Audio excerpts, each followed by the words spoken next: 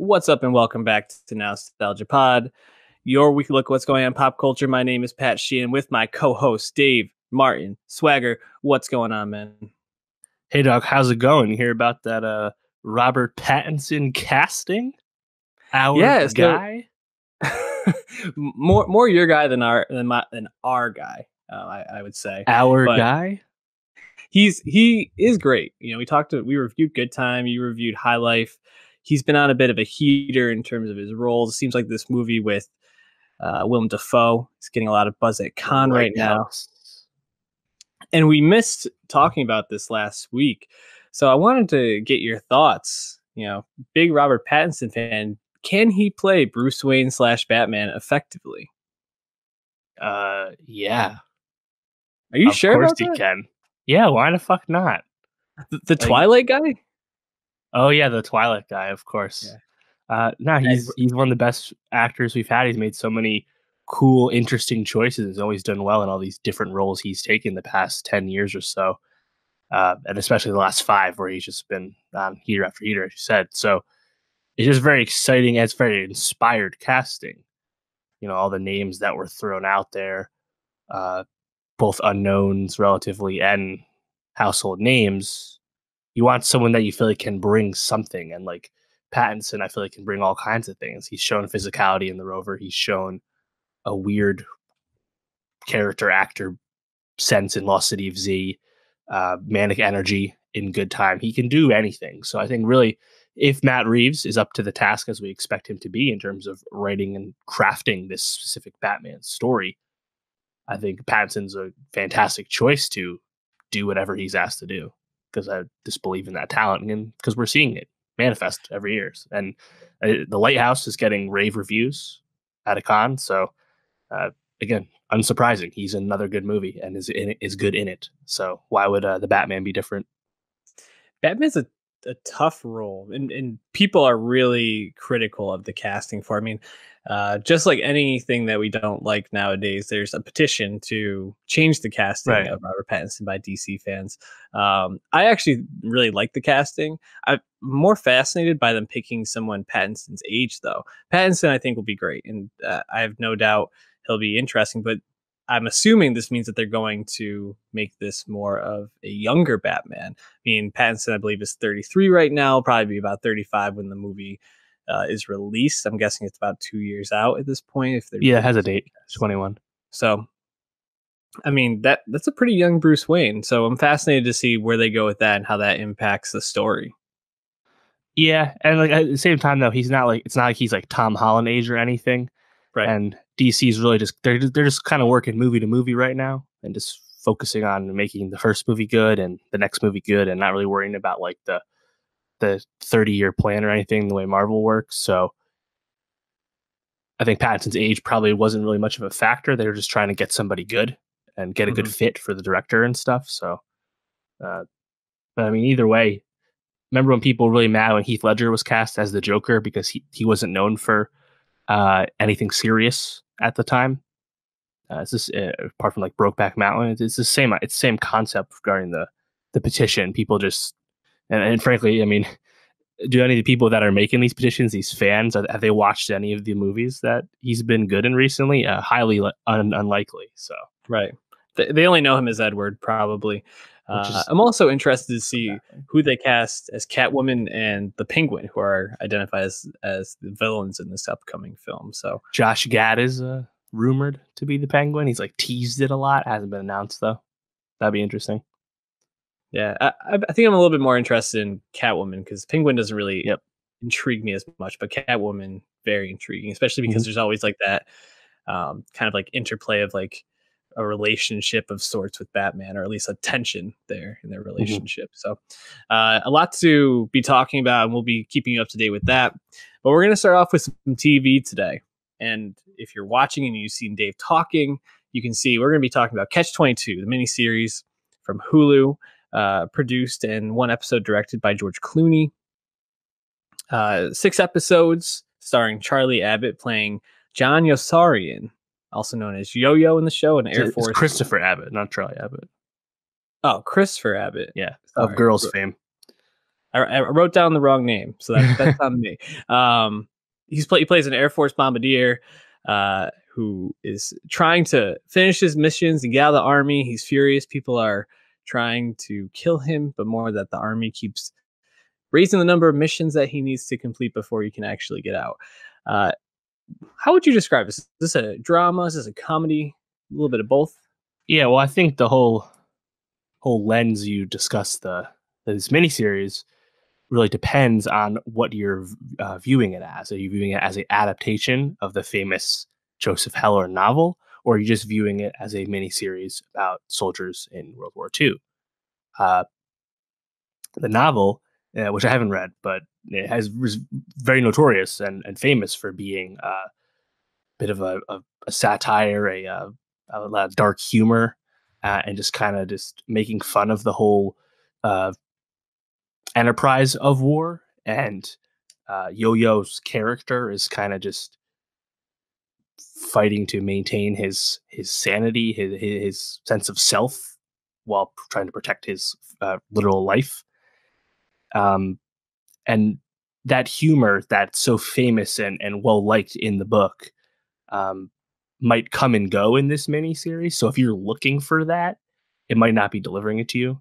But if you're just viewing the miniseries as a World War II story, I think it's honestly even a simpler thing to analyze. And that's basically what I was doing, given that I hadn't actually read the book. But I think there's definitely like a whimsy to it, this miniseries, and I mean, the high production values stand out, the big name actors stand out, but it's not just a it's not just a war story, or at least it's not trying to be just one. Whether it's effective at being more than just a war story, I guess, is we'll talk about. But I mean, how did you view it? Because it has a real sense of style and like gravitas to it.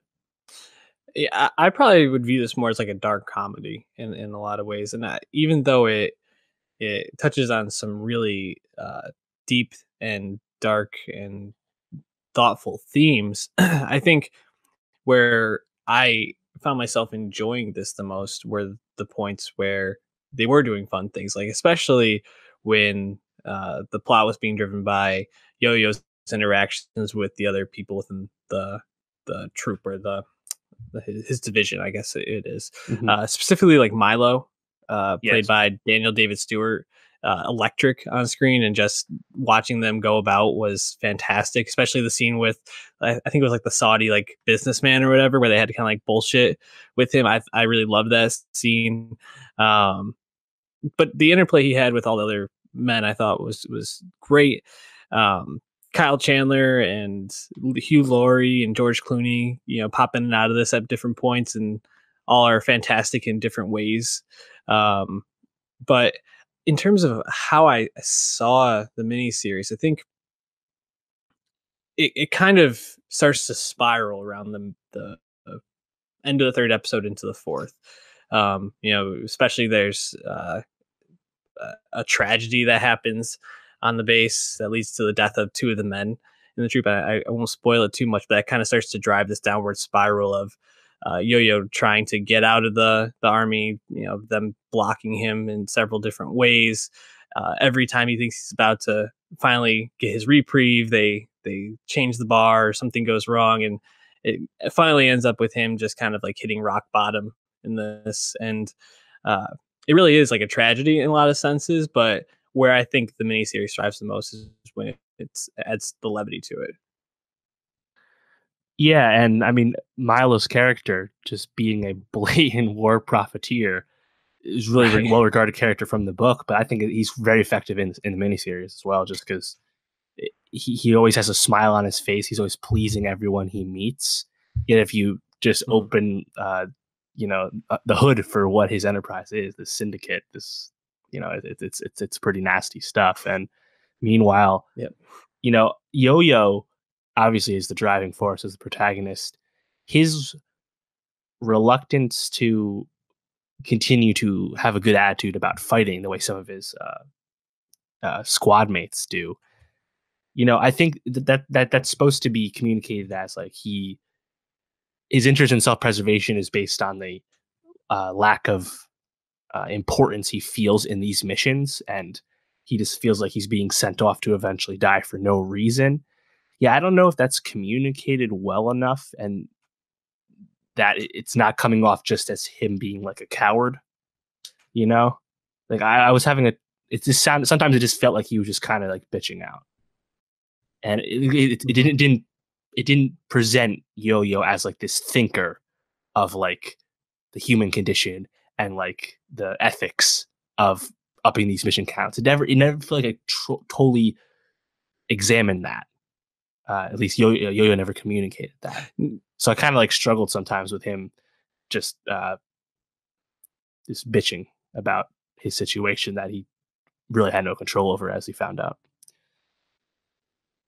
Yeah, I agree. I don't know if that was always effectively communicated. I do think it gets a little bit better as the series goes on in ways, especially the last episode when um, he, their ship gets hit and one of the new men in their division and on the plane is killed, and there's this sense of like, okay, like I'm gonna help you get through this, like I'm gonna save you, and then he finds out that the injury to the person is much worse, and he actually like is like faced with like this thing that he feels responsible for in a lot of ways, and um then he refuses to wear his uniform ever again because of what happened and how he's feeling about it. And I feel like at that point it starts to be communicated a little bit more effectively.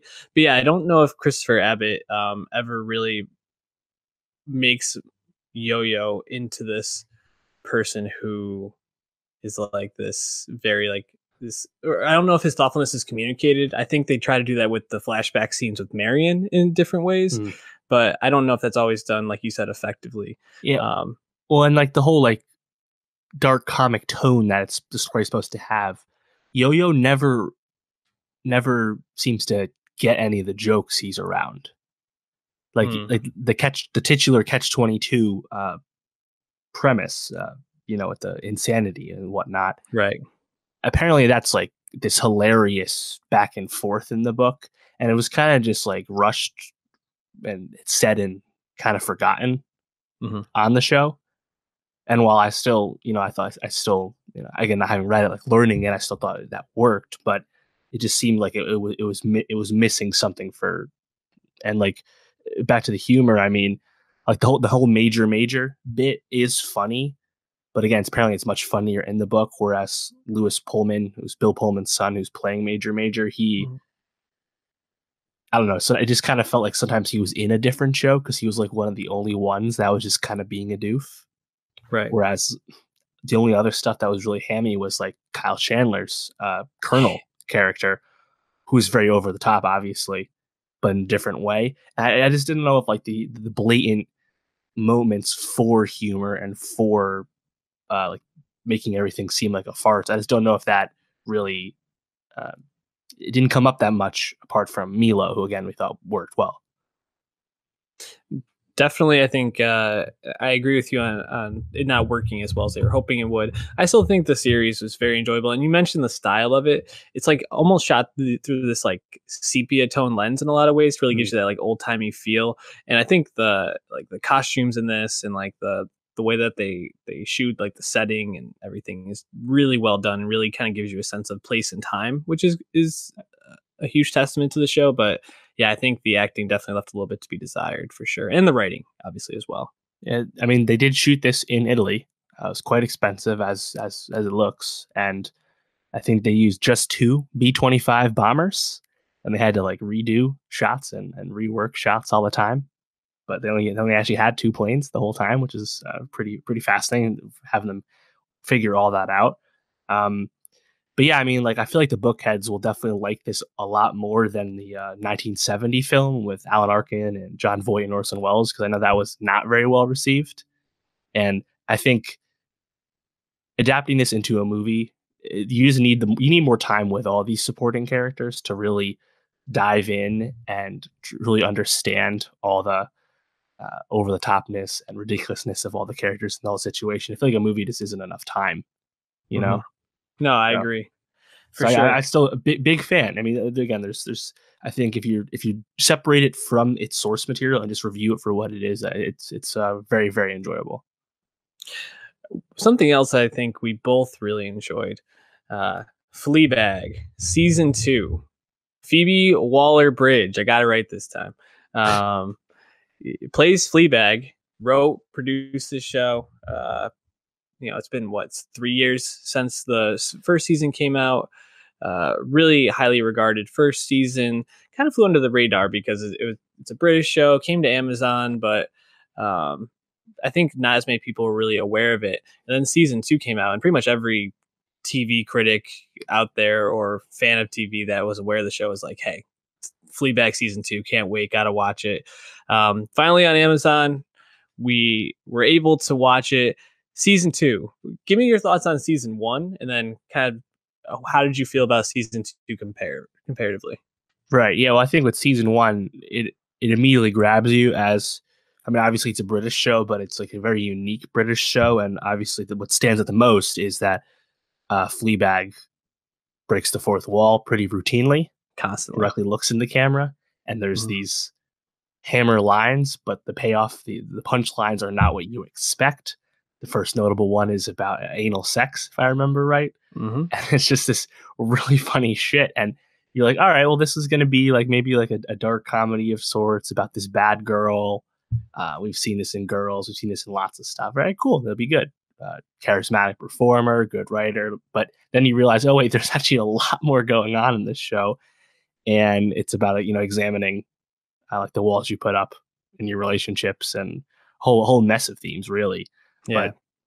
But it immediately grabs your attention for the how the storytelling is different. And season two manages to kind of up that ante in a awesome way, unexpected way. But I mean, see, the reason season two is so uh, on everyone's radar this time around is, since between one and two, uh, Phoebe Waller-Bridge developed Killing Eve and did season Mhm. one as the showrunner, was a voice in Solo, and is now one of the co-writers on Bond 25. Kind of a Yep. big fucking deal. Yeah, and she helped write and produce on Crashing, which was an HBO show. Actually, recently had its final season wrap up, or it was cut short, Yep. canceled. But she's obviously a rising voice in creative fields, TV fields, movie fields. Um, Season 1 for me, what I think, you hit on many of the great points. I think what also stood out was just how endearing and how realistic she's able to make almost every character in the show in different ways. I mean, I think the only character I really absolutely despise in season 1 is Claire's husband, Yeah, who's just that's the he's the point. worst. Yeah, you're supposed to dislike him. Even Olivia Colman's godmother, who I think can be detestable in a lot of times in the show, I think is a more fleshed out character than you see in a lot of shows, and there's not really a lot of wasted space. Like these are 22, 24-minute episodes, and she's doing a lot to really build out this world and make all these characters feel realized.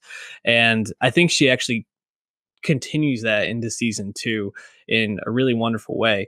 Andrew Scott, who plays the priest in season 2, is just a wonderful addition, a clear standout. Him and Waller Bridge have amazing chemistry on screen together. And even though he gets a lot of time in season 2, he never feels like he's there too much. I'm actually really interested to learn more about him. He feels like a real person in a lot of ways too. I think that's probably the part about the show I like the most. Even a character like Claire, who is very like flat and cold a lot of the time and takes herself very seriously. I found myself loving and hating her with Fleabag throughout the show, and like my emotions towards Claire were up and down. I think that's just a testament to how well written and developed this idea is. Yeah, for sure. And it's actually kind of funny. This like Olivia Colman's character is just the godmother, and Phoebe Waller-Bridge is Yeah. just Fleabag. Like there's no name there, right? And like in Yep. season two, we just have the priest, and Yeah. the lawyer guy is literally called hot misogynist, like on the call sheet. Yep. And the loan officer is just loan officer and who. and I think what that communicates, it continues with the storytelling, is everything is through the lens of how Fleabag perceives everything. Mhm. And that also includes obviously the camera. Like we're supposed to be like there watching it. And season two, having the priest see when Fleabag like looks at the camera or talks to it, then eventually starts hearing what she says, Mhm. is just a fascinating way to keep that going. And then the way this show ends, and like this is going to be the last Fleabag for a very long time. She says the last season could change, but for a while anyway.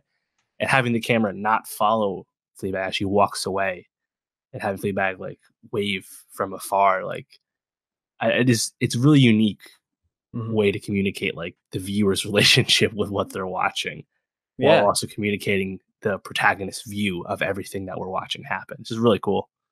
It's I agree. I think it's really cool, and that's actually highlighted really well in I think it was episode 3 when she goes to visit the therapist or the counselor that the father pays Fiona for a Shaw, session of. Killing Eve. Yes, awesome. But when she asks like, "Oh, do you have any friends that you talk to?" and she says no at first, and then like later on she comes back to it, is like, "Oh, actually no, I do have friends I talk to," and then she like she like looks over at the camera. She might even give it a wink, and it's like, oh, she's like nodding to you as like these are the friends she's developed for herself Mm-hmm. to like cope with this. And obviously it relates back to like her guilt and her trauma and her feelings around what happened with Boo Mm-hmm. prior, and kind of what is kicking off her journey in these 2 seasons and what she's ultimately dealing with. But it's just really smart and really well done, and it's such a delight to get through. I almost feel like a bit cheated that there's only 12 episodes in total, because this is a show I would like to spend a lot more time in. That's British shows for you, especially British comedies. They're usually tight. But I mean the dialogue too, because Phoebe Waller-Bridge Hmm. is, I feels like a writer first, even though she's an awesome performer. The dialogue is very realistic, and it's like none of the jokes ever feel forced. Like everything just feels so natural throughout time, and you really understand the characters, and all their lines feel like they would be coming from, who they're coming from. Everything Hmm. feels right, and even someone like Claire's husband, who is definitely more of a high energy dick as far as dicks go, it lands well. And I mean, season 2 for me, like immediately just grabbed my eye because the first episode, that like classic dinner gone wrong scene with the Yeah. family, everyone's just on edge the whole time, and every line has so much under the Context. surface, Yeah. it's great. And actually, they introduced the priest in such a really smart way, and having, I think Andrew Scott's really good in the role, but having him have his own arc in the season, and then the way it Yeah. ends, which we probably didn't expect it to end that way. Hmm. Um, it's really lovely. Yeah, absolutely. You know, I think like like the subtle things that they did really well in season 2 that I think actually elevated the show from season 1. So while Waller Bridge has those moments where she looks at the camera and she like gives a wink or adds a comment, and that kind of adds a lot of context about her character.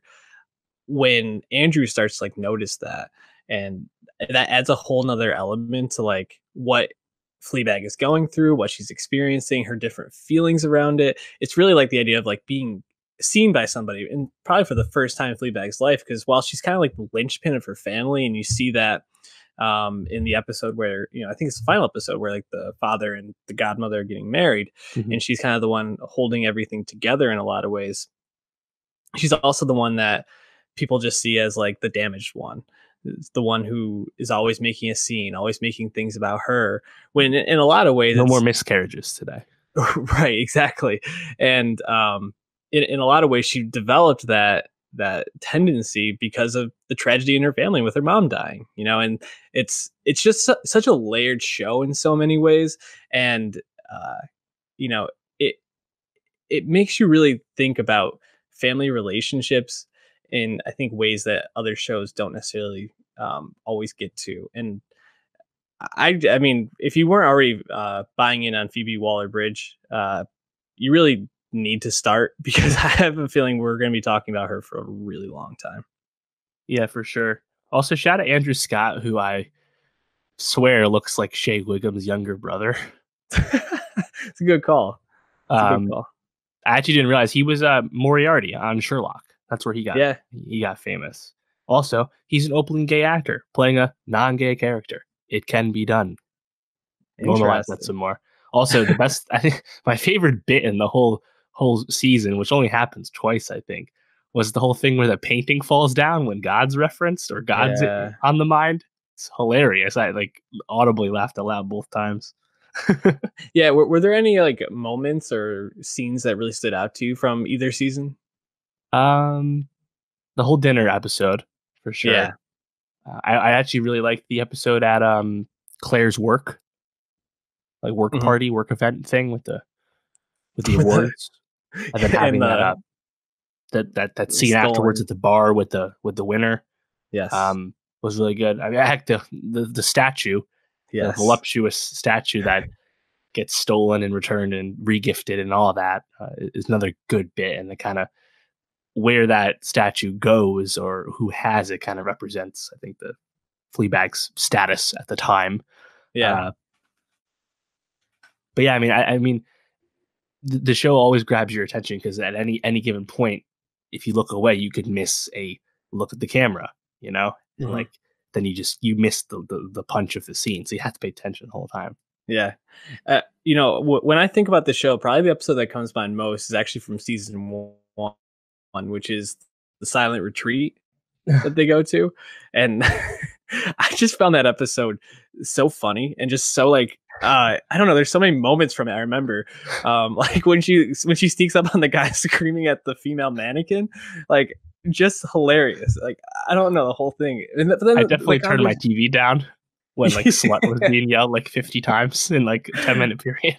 Hilarious. And then afterwards, the conversation she has with the loan manager is just so, like, Right. I don't know, it's so intimate, but also, like, opens your eyes about who he is, and, like, it makes his, like, decisions and what he, like, goes and what he's going through feel so real. It's just like I feel like that embodies what the show does really well, on a great level. I also just that final episode where they're at the father and godmother's house, and Claire begs the husband to leave her, and just everything going on there. This what was it, like, oboe or whatever, the It was a weird, bassoon, the bassoon. Yeah. the His biggest wind instrument. that song was called "Where's Claire?" Just like Where's so that? many so many different funny things. The priest giving that speech, love, it's terrible. Yeah. It's terrible. It's so funny. Yeah, delight of a show. So um too bad there's not gonna be more, but definitely check it out on Amazon. Why don't we move on to what happens in the shadows? What happens? What We Do in the Shadows, the Taika Waititi adaptation from his film back in early 2010s. Now in 2014, I think. It's kind of 2014, kind of recent. Yeah. 5 years, half a decade, crazy. Yeah. And into a 10-episode TV show. So we got Jermaine Clement at the helm of this thing, Flight of the Concords. Yeah. You know, Also in the we original movie. Yes, and we talked about this as an anticipated movie or TV show for the year, something we were looking forward to. Haven't really talked about it much on the pod. What was your overall thoughts on this season and just kind of, I think, this brand of humor in whole? Yeah, I think right away it you either get on board or you're not going to really vibe with it because the show doesn't really change throughout the season. It's kind of the same thing the whole time, but I think it's actually just it's kind of like really well realized in terms of what they're trying to do with these vampires living in the real world and fish out of water story tropes and whatnot. So if you like that and like the pilot like kind of hooks you, then all the ridiculous things they do throughout the season will be amusing to you. And that's where I was. I actually thought it was quite funny because it's a short show. It's like 20 something minute episodes. You know, it's pretty light, but also just unique enough that I think it's pretty pleasurable. What about you? I agree that the show doesn't change much throughout. However, I found myself a lot more in the middle. There were some episodes where I didn't really find myself grabbed too much, but there are others where I was all in. Like the what was it? Where the council scene, I think it Yeah, was, or the the council Vampire episode. I Council. thought hilarious, Dark and greetings. seeing seeing all Tilda Swinton pop up, Danny Trejo. Trejo, all Yep. of like those different people pop up as being on the Wesley council, which is Snipes, yes, just meta as like fuck. hilarious. Taika Waititi was also in there. Dave Yeah. Bautista was one of the imprisoned people. Like it I thought Paul like those Rubens. episodes, or when Nick Kroll was in Yep. the nightclub episode, I thought Manhattan. those yes, I thought those people injected an energy into it that the show kind of sometimes could fall into this very I don't know, the same lull, so to speak, that Mhm. I think lost me at times. But overall, I thought that this was a really fun first season, and I'm looking forward to them doing more. Um, you know, the orgy episode is probably my favorite of the season, though, and that didn't really have many like guest people in it. Kind of contrast to what I'm saying, but I just felt like Matt Berry in that one got to Yeah. kind of shine more, whereas I feel like Kayvon Novak really carried a lot more of the funny moments for me early in the season. Him and Guillermo had a great chemistry together, and I really liked that Matt Berry got a chance to really like show off in that one. Yeah, honestly, I thought Matt Berry had lots of funny one-liners throughout the season, but I was actually kind of unexpectedly Mark Prost, who plays Colin Robinson, Mm-hmm. the Daywalker, the energy The vampire, energy vampire, yeah. and then he gets like a bottle episode of sorts early in the season at his office. Mm-hmm. Um, whenever he's in, it's just like lots of cool physical comedy because he can't fly, he can't turn into a bat, he can be out in the day, all that stuff. So because he's different than the other vampires and looks and dresses like a normal person, it's just easy jokes.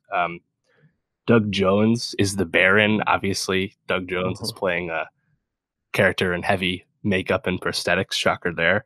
I was happy the Baron didn't last throughout the whole season, just Me too. because I don't know. He was like almost like too serious for the Mm-hmm. rest of the show. And yes, they were like kind of making fun of him throughout, but I was kind of happy he had his arc, I guess, if you could call it that.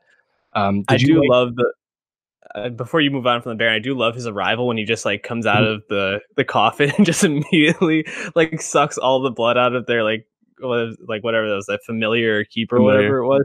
Yeah, Just destroys her, dude. It's hilarious. and Like then he blood goes back spurting. to sleep in like 5 minutes.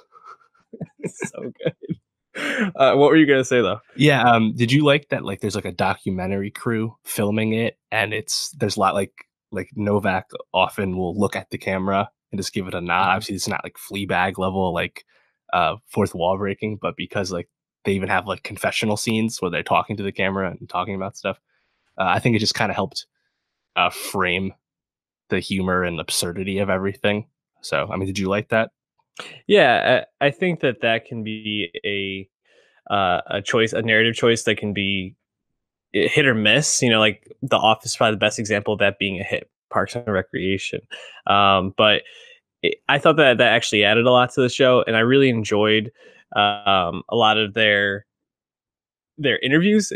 Thinking back to the orgy episode, which is on my mind for some reason as we're talking about this, when they were talking about vampire orgies and framing that for the episode and like what the stakes were for the episode, so to speak, and how if you have a bad one, you know, like it's talked about for thousands of years and you never get to live it down. And I really felt Yeah. like, and they were showing like these pictures and that really added to it. And I was like, this is just a really great way to like add in these little jokes and these little things that add so much to the episodes, Mhm. and it's a simple choice, you know, it's easy to do. So I thought that was great. Overall, I thought the show was a really big success, and FX, you know, I think they've had some shows come out that haven't been what they want them to be, and I think we'll be talking about that a little bit in the coming weeks with Fosse Verdon, which seems to have been um, not as big as they were hoping it would be.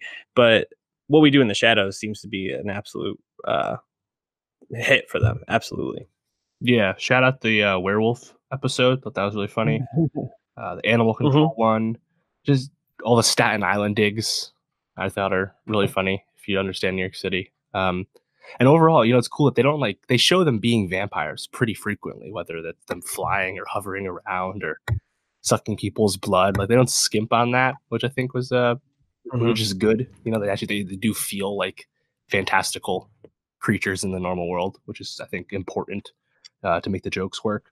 Also, shout out Beanie Feldstein, just kind of being a bit Yes. player in the season. I just saw her in Booksmart, and it's definitely uh,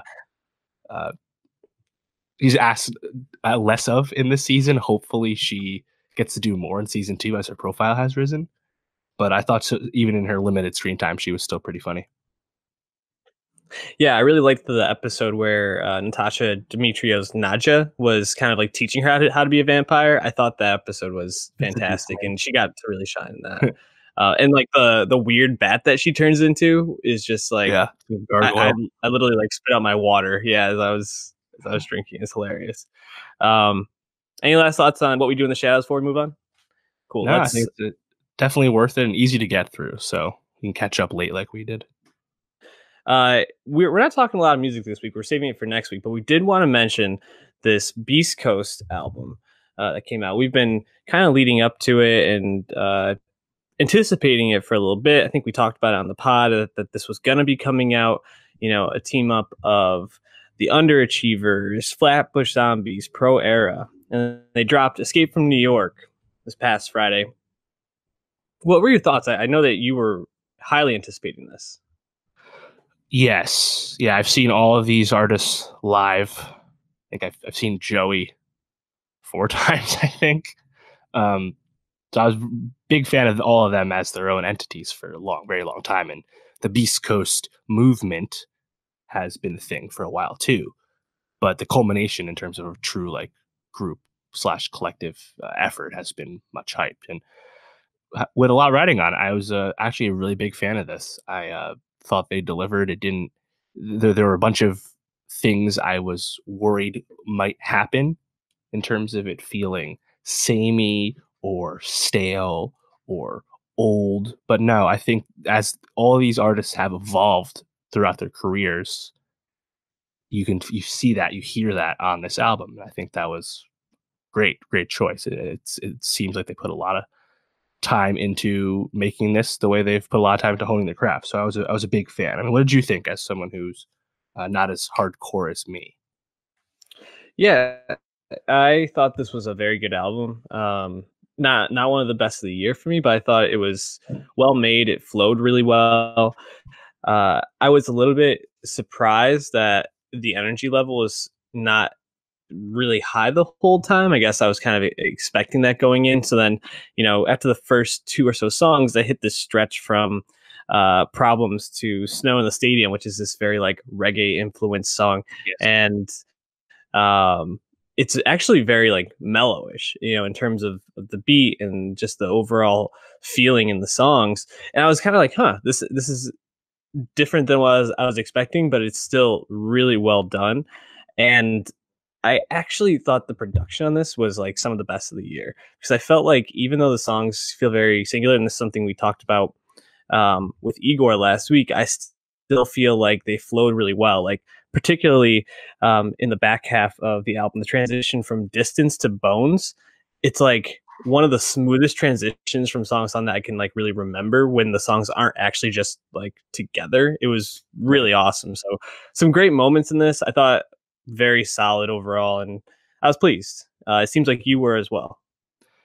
Yeah, and to the beats, I mean, I was just actually running it back. Not all the credits are public yet, but Powers Pleasant from Pro Air, the producer, he made a few of them. But actually, Eric, the architect, Eric Elliott from Flatbush Zombies, made I think 4 of the beats, and he's always been known as like the polymath of Flatbush Zombies. Makes the beats and raps well. But it's kind of cool that there's I think there's another producer duo that's on a few of these songs too. I didn't recognize their name. But it's cool that there's a bunch of different producers and that it still sounds really cool, because I was expecting it to be like all Powers or something. Um, but I mean, this album, you know, it's hard to make a group album work well because there's just so many voices, and they're all unique enough that, you know, it can just kind of sound like you're just stringing verses and cutting and pasting them together, right? I mean, there's 4 Pro Era guys rapping on this. Underachievers is a duo. Flatbush is a trio. That's a lot of people, and I think overall they kind of spread the wealth pretty well. It felt like I think Joey and maybe Nick Caution were probably at the lower end in terms of just less verses, but I never felt like any of the songs were just like, all right, let's add the CJ verse now to this song. Like Mhm. nothing ever really wore out its welcome for me, which is, you don't want everything to be 6 minutes long when you have this many guys. So I think they really, both the production and the sequencing and then just the overall song construction, just sounds like they put a lot of time into making this work and not overdoing anything, which again is just something that we've seen often with albums with this many people involved. Yeah, I was wondering, and I have an answer to this, but I was wondering if you felt like one group had more influence, or this sounded more like one of the group's albums more than a collective. Definitely Is that Flatbush question? Zombies. Yeah, that's what I felt like too. I felt like they had more of a influence on what this record actually sounded like than Right. Pro Era or the Underachievers. Yeah, it sounds old. It's closest in sound to Vacation from Hell, Flatbush's album last year, which we reviewed. Um, which I think is a good thing to model after because that was an album that I know we didn't love it, but it did what Flatbush has been famous for in terms of these dark, cloudy, introspective raps, but also is not opposed to adapting the sound to more modern things. And I think Meech is all over this. We already talked about Eric, his production. Actually, Juice actually surprised me. He does a lot of different hooks on this, and he doesn't immediately sound like himself. And then someone like Kirk Knight, who we also reviewed his last solo album, he has really adapted the past few years into being a bit more of a crossover hip hop artist. And he kind of fits right into what Flatbush was doing on their last album. So he fits right in, does a lot of these hooks. I know Coast Clear, I think that was the second single. Didn't really do much for me as a single, but once I heard this at the end of the album, I actually really like that song now.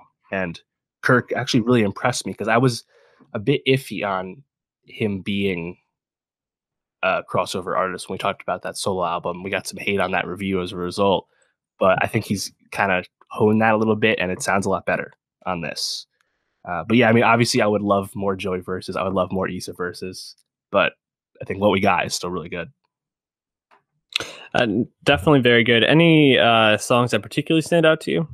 Yeah, so you mentioned that there's the chill vibe, there's the third eye vibe that we come to expect from a lot of these guys. Not as much of the high energy that they initially bust on the scene for, right?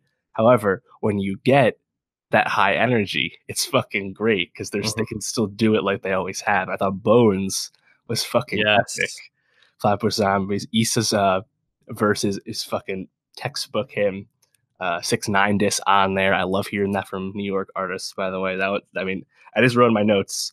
Bones, holy shit. I love Nick's verse on Puke. Uh, mentioned Coast Clear. Rubber Band, I thought that hook was really good. Problems in the beginning, really, again, the chill vibe presents Mhm. itself early. Um, Left Hand, one of their lead singles. I think that song's still really well done. They performed that on Late Night, and it was cool live. But it doesn't, not all these songs, they don't all feel like, oh, this is the posse cut where we got 30 dudes on it, right? Like it just sounds like a big group album, and I think that's easier said than done. Also, shout out the track uh, length, 47 minutes, which Mhm. is a reference to the 47 lifestyle from the Pro Era uh, come up with capital Steez. That's a cool little Easter egg for the OG fans that most people won't pick up on. But yeah, I'm a big fan of this. I'm gonna run this back a lot. Are you gonna catch them on tour? That's the problem. I'm planning to be away when they're here. They're playing at an outdoor arena this time around, where I actually saw Joey once. So I want to go. I mean, I've seen all these guys before, but I've never seen them together all at once. I feel like this is kind of like a moment that won't be that easy to see after this year. So I probably should go. Check out our playlist, Nowstalgia Best of 2019 on Spotify. We've already added Bones to the playlist, so you can take a taste there and then check out the rest of the album if you like it. Another album that I think we both enjoyed, but more of a surprise, also a visual poem, is Lonely Islands, the Unauthorized Bash Brothers Experience. Andy Samberg just loves these sports satire comedies. What the fuck does visual poem mean? Like Nothing. when I like heard about this because I'm not like a hardcore Lonely Island fan, so I wasn't aware of the teases of this project until they really did it in earnest the past few days. But like visual poem, like that means nothing. That's a made up thing, right? Like, and Well, don't tell me this is like Lemonade or anything. It's not. It's just ultimately it's visuals for this quick album they made, right? right, And but it's that almost like it's not quite Tour de Pharmacy or 7 Days in Hell, as you've been referencing. Like mhm. Andy likes these sports things, but I was actually surprised that there's like way less plot this time around. This is really just like a bunch of music videos. Yeah, I mean, even they use the Jose Canseco, Mark McGuire in the late 1980s with the Oakland Mhm. Athletics, the Bash Brothers hitting all these home runs because they were roided out of their minds at this time, and that's kind of what the theme of the album is around. But even a lot of the songs on here are very loosely connected to that, and I mean that's just like a general. I mean they have a lot of baseball references and sometimes are more directly referencing things that actually happened in these people's lives, but like the Haim song, or the one where Sterling K. Brown pops in and Sia for Oakland Oakland Nights. Nights. Like that could just be a Lonely Island song. Like it doesn't Yeah. need to be related to them at all. Um, for the visual part because there's I think there's the music talk about and then the actual Netflix drop. It definitely was supposed to be a satire on something like Lemonade or Mhm. Janelle Monáe's Your visual computer, yeah. album, just things like that. Uh, uh, because this has been more of a trend recently where artists are putting out these visual albums to accompany an album and really add some artistic perspective or add something to what they're trying to say. And I actually thought that was some of the stuff I found funniest was like in between songs, like the just Yes. nonsense that they were saying and the visuals that went along with it. I was just like, this is some of the most ridiculous shit I've probably seen on TV this year. Um, but I also thought the songs were pretty good. Lonely Island for being a comedy group uh really can make songs that are still just enjoyable. I mean, everybody knows like I'm on a boat or I just had sex, but I think there's a bunch off here that are actually kind of bangers. What do you think?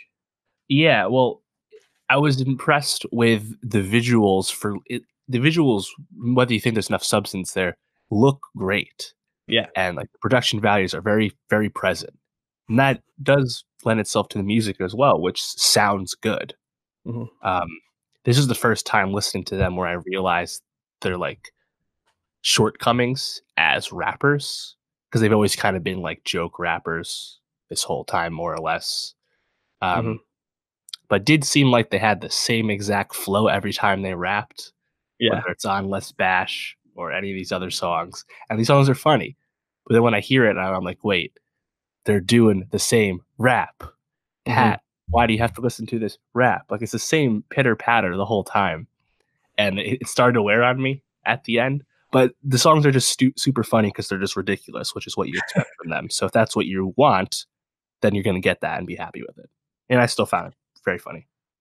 Yeah, and if you're coming to Lonely Island looking for anything else, that's on you because Right. I mean, it's Andy Samberg. He thrives in that lane of just like idiotic, ridiculous, stupid comedy. Um, and he's obviously the most well-known one, but Akiva Schaffer, who also was a co-director for this, for the visual at least, I thought was hilarious playing Mark McGuire, who was, I guess, like a pseudo straight man in part of this, while Sandberg Yeah. got to be like I'm the Mark. ridiculous. Yeah. My name is Jose. I'm Mark. I just, uh, so many little funny elements. Well, they also had quite a few guest appearances. Haim, Maya Rudolph, Sterling K. Brown, Sia sang a hook on this. I mean, Mhm. they got some big names in this. Yeah, yeah. I mean, that stands out early. I didn't really like Oakland Nights as a song. Actually, anytime they really used auto tune, I thought it sounded pretty bad. But having Sterling K. Brown be Sia and for the visual, it's just really funny. Yeah. You know, it's tough to take that away from them. Yeah. Silk robes and kimonos, bro. What'd you think of Haim and Maya Rudolph on IHOP parking lot? Yeah, that's funny. That's obviously a play on lots of old school movie ideas, right? Mhm. Um, I think just anytime they're like sexualizing Mark and Jose, it's really good. Like it's kind of like a follow up to when they're doing the weight room scene where they're lifting the girls. Like, yeah, it's funny. It's I was in for the visual. It really jumps from song to song pretty quick. Like, I mean, the whole album's like 20 something minutes long, and the visual's like 30 minutes. But the plot, if you could call it one, uh, kind of jumps around a lot, but it doesn't really matter because they just throw you into this next song. Usually, it's a high energy song, so Yeah. it's fun. Yeah, The definitely. cameos are cool, and that kind of speaks to the success these guys have had for a very long time. Like Sandberg has a high profile right now Mhm. from Brooklyn Nine-Nine, and obviously he was already very well known from SNL. So these guys have some pull, and I'm sure Netflix was happy to add this to the content mine. They're just like, oh, you want to make something weird that we can pseudo promote midweek? Yeah, fuck it, why not? Like it's low stakes for everyone. Exactly, and I thought it was a pleasant, delightful surprise drop. Probably my favorite surprise of 2019 to this point. We haven't had too many of What them. else is there? Uh, I'm trying to think if there's been any like surprise album drops this year. Not none that I can think of, but something that definitely was not surprised that we've been anticipating for a while has been Aladdin. Aladdin 2019, I guess we'll call it Will Smith's Aladdin, however Remake. you want to refer to it. But the Guy Ritchie helmed live action remake of the 1992, Mhm. 1992, damn, animated movie uh, starring Mena Musad as Aladdin, Naomi Scott as Jasmine. Obviously, we got Will Smith as the genie, Marwan Kamari as Jafar, and Nassim. Come on, pronounce these right. Kenzari, bro. Can you read? Oh, I sorry. It's just my terrible handwriting more than anything. Um, and how do you say Nassim's last name? I don't want to butcher it. Pedrad, Pedrad. Okay. SNL alum. Yeah, I don't really recall her from SNL, which Yeah, is she's a piano probably player. I just wasn't super tuned in at that time. Playing Dahlia, the handmaid to Jasmine. Um, yeah, I guess why don't we just start with general thoughts? How did you feel about Aladdin overall? I liked it a lot more than I expected to. I know. I think for most people, they had lowered expectations given the mixed reception to the trailer, and this an overall apathy to live action Disney remakes because haven't really added anything to what they're adapting. They're just kind of there to be seen, make some dough for Disney and to entertain kids. Like there's a they don't set out to achieve much as films, so most people are never super hyped about them. But I was pleased. I think it's completely inoffensive to any hardcore OG Aladdin fans, and the changes it makes, I don't think they really add anything. Like as I was saying, like, it doesn't rise above the original, but it's still a lot of fun. I think most of the casting is done well, so it's just enjoyable, movie. Ultimately, it's geared for kids, but I think it looks pretty good. I was concerned if this CGI might stand out and be a little stark, given that they didn't shoot this whole thing in desert after all. But I think it looks good. It's a fun ride. It's a little long. I guess that was probably my biggest quibble with. I think it takes a while to start Mm. and like pick up. But yeah, I was entertained. What about you? When the first like pictures of the genie came out, and we first saw the CGI for the genie, there was a lot of backlash. People were really concerned about this film. But the more and more we saw updated trailers, updated clips, it seemed like they were kind of pulling it together. And I think overall they did pull it together. I really enjoyed it. I had a good time at this movie. I don't remember a lot of the plot points of the original Aladdin. I know like the general story and kind of like how they get from point A to point B, but I didn't recall Jasmine being as like girl power, so to speak, or women empowerment as she was in this film, which was actually kind of like a nice addition. I felt like, although I do think the speechless song was a bit like shoehorned in and felt a little out of place. But overall, I thought Will Smith for having an impossible task of playing an iconic role that Robin Williams personified to a T. Uh, he did a good job, and he brought a lot of energy. That's really what you needed from the genie, and he definitely, I think, carries this film. But Musad is fine as Aladdin. I thought Naomi Scott as Jasmine was fantastic. Kemzari, I was a little bit on. Like, he was fine, but to be the big villain in this, I think at times he wasn't as intimidating, or I don't know, scary enough. Maybe is the right word. But overall, I thought it was a fine film, and probably the best live action remake Disney's done to this point. My biggest quibble would actually be the singing. I think a lot of times was either like not the right pitch or just flat. And I found that a bit just like off putting. Was like, you're putting all this energy into getting the CGI right, into making the genie have all these elaborate tricks, and you aren't singing that well in this. And I thought that was a bit frustrating. But overall, had a good time at this film, and I liked it.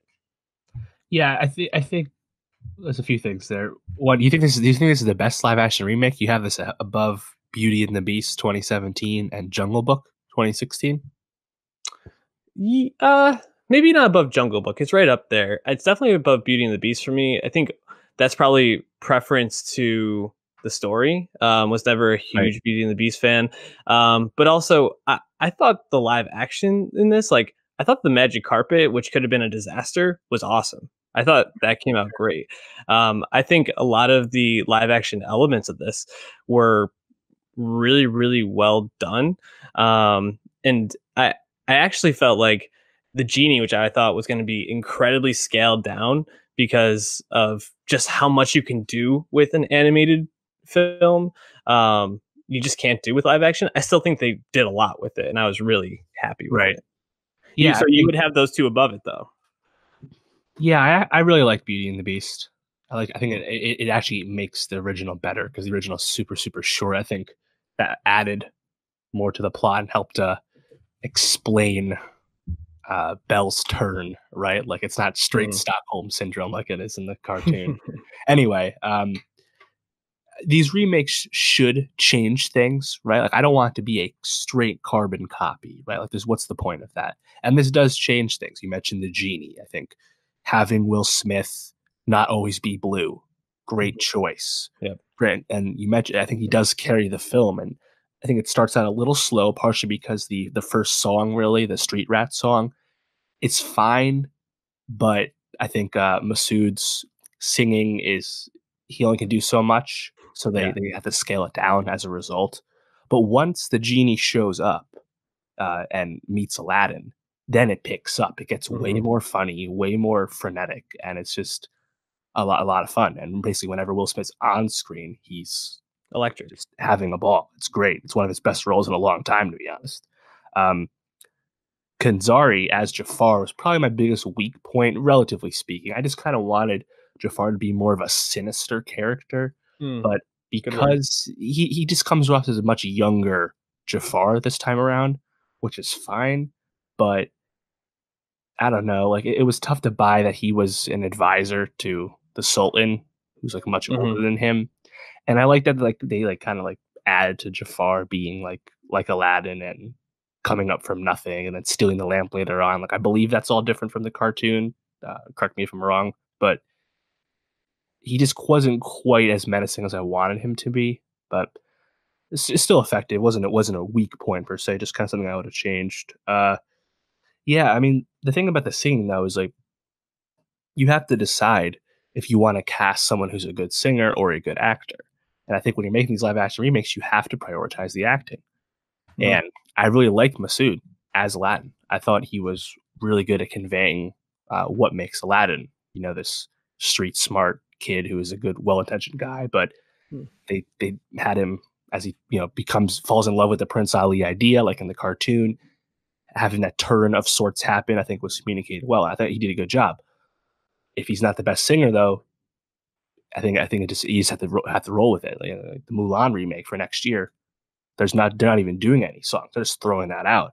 But I think is a inspired choice. Just really focus on the storytelling. Um, Now Naomi Scott as Jasmine. Jasmine's kind of like a weak Disney princess as far as characters go.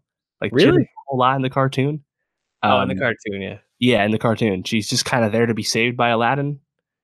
She does not have a whole lot, so I think they're actually adding the like her Mhm. desire to be Sultan Yeah. and kind of giving her more to her person was a good idea. I think like Jafar being like kind of blatantly sexist, like you can't be woman and Sultan and shut up woman, like all these like it's a little obvious like the Mhm. messaging there, but I don't know, like having Naomi Scott have that brand new Jasmine song at the end, which is not original, uh, works well. And like I thought she sang pretty well. And you mentioned the magic carpet. What's called A Whole New World, obviously the Yeah. most famous song from the cartoon. That really needs to be a hit because that's not a scene you can change. Mhm. And I thought that worked well, and it looked good. I was definitely concerned that the CGI would be poor, but they both acquit themselves well singing that song, and it looks good. So, like I said, I think overall it's inoffensive, but a good time nonetheless. Yeah, I felt a whole to speak on A Whole New World. I felt like that was a well done scene and very effective. However, I also felt like that highlighted the difference in singing ability between Scott and Musad probably the most throughout the film, because you have Musad who's like, carries the first half of the song, and then Jasmine comes in and Naomi Scott just like blows him away vocally. It's crazy how much better she seemed to be in the film, at least. What did you think of the dancing that was included in here? Because I've seen some mixed reactions online to people feeling like, did that needed to be added in or not? Which part? Like I like the Prince Ali entrance with the Mhm. elephants and the dancers. I thought and the song. I thought that was as extravagant as it should be. Yes. That was awesome. It was really fun energy. Will Smith killing it. Yep. That looks great. But wait, is that the dancing they're referring to, or they're referring to something else? The dancing when he's trying to like woo Jasmine as Prince Oh, Ali. the backflip, a little much, right? Uh, Yeah. I don't know. I didn't mind. It was kind of cool seeing Will Smith go like all like marionette on Yeah. Aladdin. Whatever. Yeah, it wasn't a big thing for me. I actually felt like I really enjoyed the dancing, and like at the post credits or like the credits scene where they're doing a bit of like a Bollywood type like breakdown. I thought was actually kind of Yeah. fun. I'd like to see them do like more of that sort of stuff, to kind of give a shout out to these cultural regions, as they make these live action films and adaptations. Um, I mean, Alan Tudyk is credited as, I think, playing Iago in this, Hmm. and Iago in the animated film is like a whole comedic actor in and of his own right. And this was a very scaled down Iago role. How did you feel about that choice? Yeah, it's not. It's definitely not Gilbert Gottfried, right? Yeah. Yeah, scaled down is exactly the way to put it. He just doesn't really add much. He just kind of like, I guess he's there for the kids watching to Mhm. communicate in broad strokes what characters are thinking or what action is happening on screen. Like Exactly. he does not have any good lines. And at the end, he briefly becomes like this mutant pterodactyl ass parrot, right? Hmm. Shout out Disney. You always need to have some kind of chase scene at the end Yep. with CGI. Thankfully, it doesn't last too long, but definitely made me raise my eyebrow when I watched it unfold. Um, yeah, he doesn't add anything, unfortunately. But I thought Abu, Yes. despite being a looks like a real monkey, uh, both funny. I think right away the dynamic with Aladdin is conveyed well, and the first real plot point that Abu pushes when he falls in love with the red jewel in the cave would look good and worked well. So I think Abu uh, was much better. And only he's a more important character than Iago. Iago is kind of like Mhm. supplementary. But yeah, a bit of a disappointment that both Iago and Jafar, to a lesser extent, are a bit of weak points considering they are pretty important to the storytelling. Yeah, it just feels like a waste of Alan Tudyk, honestly, because he's such a great actor. He's been awesome as, uh, in all the Star Wars films he's been doing, and K2. just like, Mhm. K2, he's been great. So, um, Yeah, I don't know. I think the last thing I just wanted to say was I was really impressed with Masad uh, and Scott in this, because when you're on screen with someone like Will Smith and he's so established and brings so much energy, I think it could have been really easy for them to kind of like shrink away in that face. And I felt like they really like held their own in the scenes with him, and I thought especially him and Masad had a really good chemistry that shone through and was a good driver of the movie for the second half, especially as kind of the conflict starts to arise more. So Right. uh, I just thought that was impressive. If we remember back when they announced this, Naomi Scott was cast as Jasmine first, and that was something we were actually both happy about. She had kind of bust on the scene with the Power Rangers remake, but it's kind of been pegged as a up and coming star for a while. But it took them a while to find their Aladdin, and arguably that's a more important casting choice to nail. And again, I was really impressed with them finding Masood. That was he was good, and he was certainly not a well known guy before. I think they auditioned tons of people, and he won out, and that was great. Did you recognize who played the Sultan, by the way? No. That's Navid Nigaban, who we know as Farouk from Legion. Ah, damn. Yep. I would not have ever noticed that. That's awesome though. I think basically to summarize it, Aladdin, though not a perfect film, does enough to be enjoyable, and it's worth a watch. Much better than Dumbo. Yeah, I mean, I didn't see it, but I would believe that. And you can watch this for $7 a month starting November 12th on Disney Plus. So probably Right. one of the first 2019 films put on there. And Great. while we're here, what's your energy on the next remakes? We have obviously Lion King, which I'm sure everyone saw a trailer for when they saw Aladdin. That comes out in July. And then also, probably lesser known to most people, Lady and the Tramp, day and date on Disney Plus, November 12th. Justin Theroux and Tessa Thompson. Those are the two we have this year. And then in March, we have Mulan, which just finished filming. Lady and the Tramp, my hype is at basically a 0. And Lion King, my hype is at like an 80 right now. Of 100. I'm excited for it. I'm not like over the moon, but this didn't do anything to hurt it. I'll put it that way. What about you? I'm really hyped for Mulan, one of my favorite Disney Renaissance movies. But I mentioned it's not being a musical, but the lead actress mentioned that it's like the most expensive Disney movie ever. It's like $300 million. Mm, And if you think about Mulan, it's truly an epic story. yeah. And just thinking that Disney's like really putting out to make this look as fucking badass as you expect it to be is fucking really exciting. So I'm looking forward to that in March. That movie will make a man out of you, Dave. And uh, we're on to next week, dude. So what are we talking about next week? Yeah, so as you mentioned, there's a lot of music we didn't talk about this week that we'll get to. YG, Steve Lacy, Flying Lotus, as well as records coming out on Friday, Denzel Curry and Skepta. All artists we don't want to miss and then worth talking about, so we'll get to them.